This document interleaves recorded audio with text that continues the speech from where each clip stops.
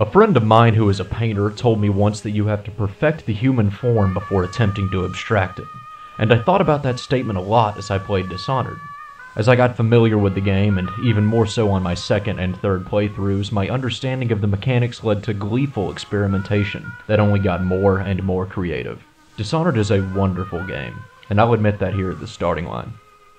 You play as Corvo Itano, the former bodyguard of an empress who has been blessed with otherworldly powers and a murder accusation. Controlling him is borderline instinctual, and just how perfectly the gameplay works is a massive plus. The biggest alteration to the standard FPS playstyle here is the powers, most of which feel just as fluid as basic movement. Blink, after hours of gameplay, feels sorely missed when playing other first-person shooters. Blink is also probably the most powerful and useful of the unlockable skills, a completely silent and pretty long-ranged teleport.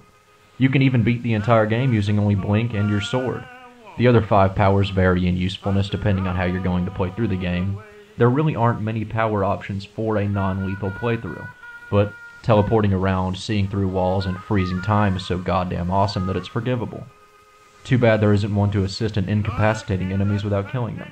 There are lethal powers, but I never really found a use for them except to get a few achievements and, on this most recent playthrough, just to become an absolute monster.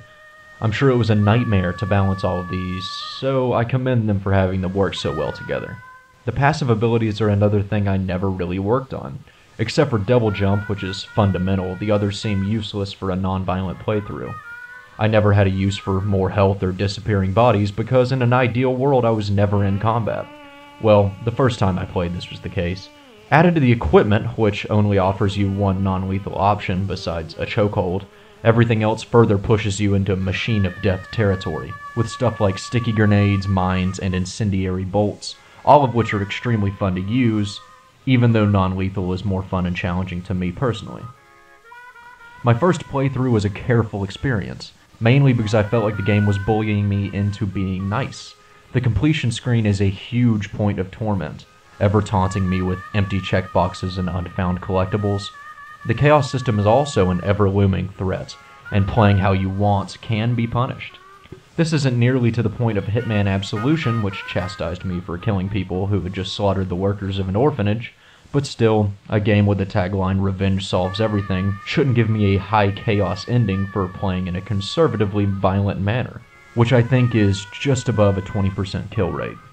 I eventually shook off this feeling because it's not entirely good and bad, just little alterations to the game depending on your choices, but when first playing, it can be pretty damn disconcerting. The level design is a fucking triumph. Lady Boyle's Last Party specifically is nothing short of a masterwork, a focused, fascinating, and immaculately detailed piece of entertainment. The high watermark it sets is never really reached again in the game, but all of them warrant a completely different discussion on their own. House of Pleasure and Return to the Tower are the other two that really stand out for me, and the Flooded District being my least favorite. All of them are littered with clues and subtle hints to the locations you should be interested in visiting, fossils of a time before they called in the fucking playtesters and had to scatter objective markers everywhere. The missions are elevated by the consistently stunning art design, which is simple enough to not clutter and distract, but packed with style and clever atmospheric shifts. Most of the time this can be seen all in a single level, the upper streets teeming with mechanical, industrious, authoritarian life, and the lower you go or further off the beaten path you explore, the more ominous and gloomy things get.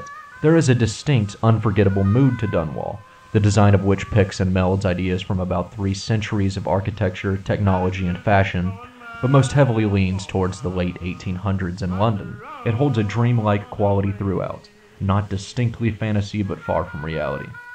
The only real complaint I have is that the faces can look a bit weird, but all in all, unbelievably good.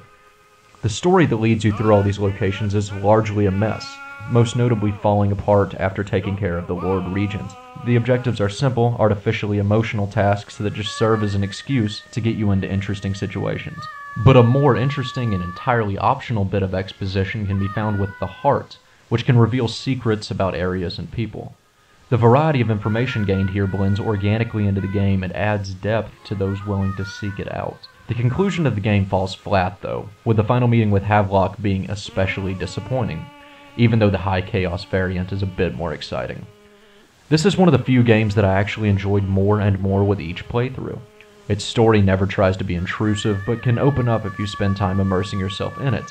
Arcane Studios created interesting systems that welcome the player to prod around and experiment. You can tell their primary goal was just to make a fun game, and when it gets it right, it does it better than pretty much anything else out there.